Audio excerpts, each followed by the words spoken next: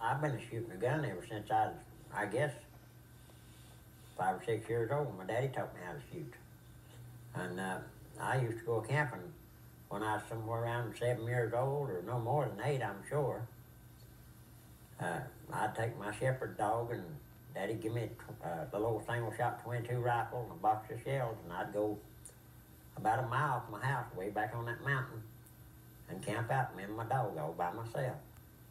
Yeah, I've fooled with a gun ever since I was about 5 years old. And back then, kids was taught how to handle a gun and not to play with them and stuff. Nowadays, you can't let a kid have a gun. They like to shoot each other.